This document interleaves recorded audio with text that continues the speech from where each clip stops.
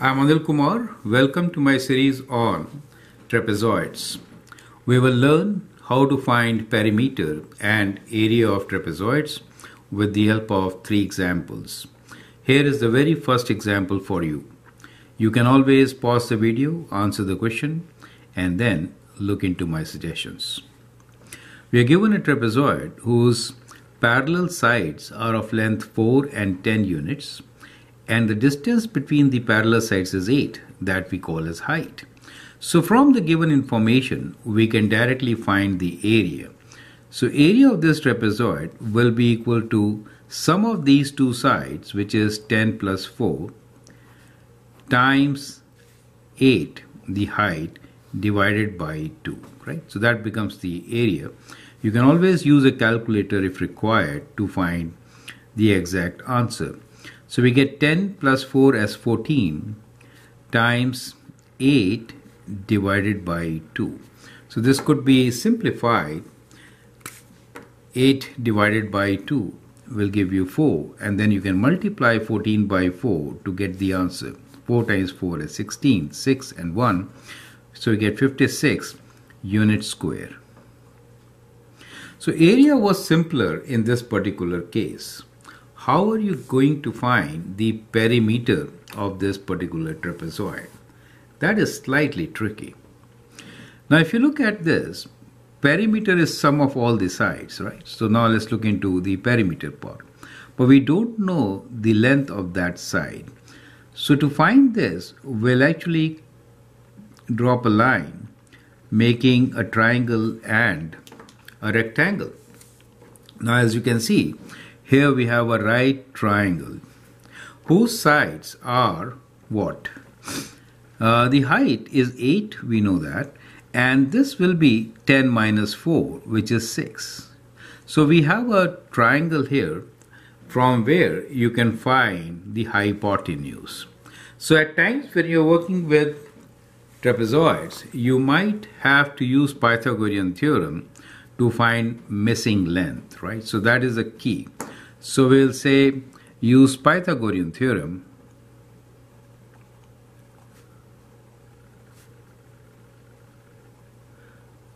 to find the missing length.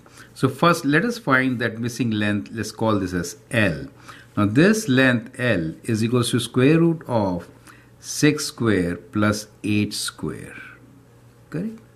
So that is 36 plus 64. Use calculator, I will say that, and that is 100. So we get length as 10. Okay, so we get this length as equals to 10. Now you can find the perimeter.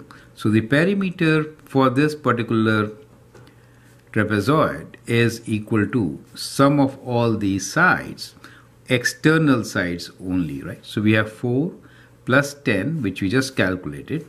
Another side 10 plus 8, and that gives you 24 and 8, 32 units. So it's kind of important to understand that at times we may construct a right triangle. So we may construct a right triangle kind of like this and use Pythagorean theorem. So let me rewrite the Pythagorean theorem here. If the sides of a triangle are A, B and C, where C is the hypotenuse, the longer side square is equal to sum of the squares of other two sides. And we can find the longer side in this case, by making square root of the sum of squares of the other two sides, correct? So this formula could be used to find the missing length. So it is a very important and useful formula to remember. With that in mind, let's move forward and do the next example. Now here I have made a small change. This time we do not know height. So this time height is missing.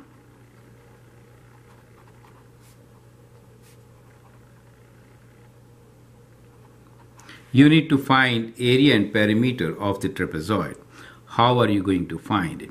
So we are given the length of this side. These two sides are equal. So basically that is also equal to 4 units. So let's find the perimeter first. Since the height is missing, we'll find the perimeter first. So perimeter is straightforward in this case, which is sum of all these sides. So we get 4 plus 4 plus 2 plus 4, which is 14 units. So we get 14 units as our answer for perimeter. Now, how do we find the height of this particular trapezoid? So for that, we'll again construct, so we'll drop a perpendicular from one of the parallel sides to the other. So what we get is a triangle. Now, we can find what is this length of one triangle. So I'll just make it a bigger view of this here. So we have a triangle here, which is a right triangle. So I'm just making slightly bigger. So this one, right? So this is the triangle. In this triangle, we know the length of the hypotenuse is 4. What is the smaller length? Total is 4. This is 2. So this is 2.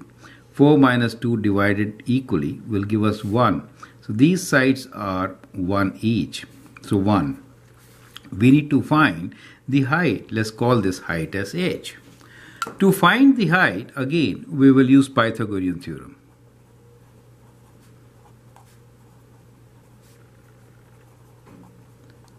This time we have to find the height, a smaller side. So what is that height equals to?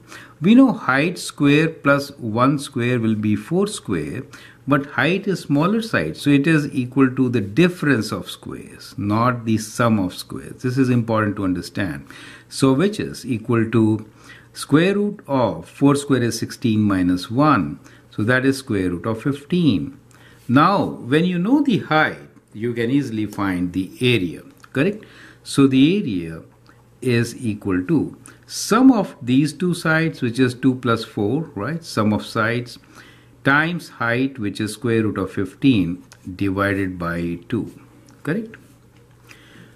So that is 6 divided by 2 times square root 15, or is equals to 3 times square root 15.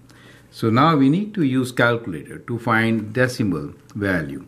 So 3 times square root of 15 is equal to, in decimals, 11.61. So the area is equal to 11.6 unit square.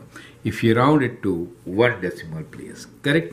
So that is how you are going to do it. So what you notice here is that again we use Pythagorean theorem, this time to find the height. Now when you find the height, then you have to do difference of squares, not the sum, since the longest side is already given to you, correct? Now here is the last question, which can be treated as a test question for you. So I'd like you to pause the video, copy this question, take it as a test question, right? So let me write down test here. Draw a trapezoid with 2 right angles, one base 6 cm, the other base 4 cm, and height 3 cm. Then find the perimeter and area of the trapezoid. Okay, so to solve this question, we can first construct it. So I'll make an approximate diagram here. So we are saying we have 2 bases, one 6 and one 3, and height of 4. So let me begin with the height of 4, okay. Now let me make a bigger base here for 6 and a smaller one, 3 units on the top. So that is what is given to you.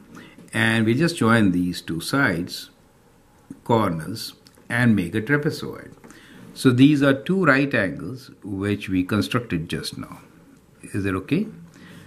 Now we need to find both area and perimeter of this particular trapezoid. Since we are given the opposite sides and the height, area is easy, right? So area equals to sum of opposite sides, which is 3 plus 6, times height, which is 4, divided by 2, which is 9 times 4 divided by 2, which goes 18 units square. Now units are centimeters, so it is centimeter square, correct?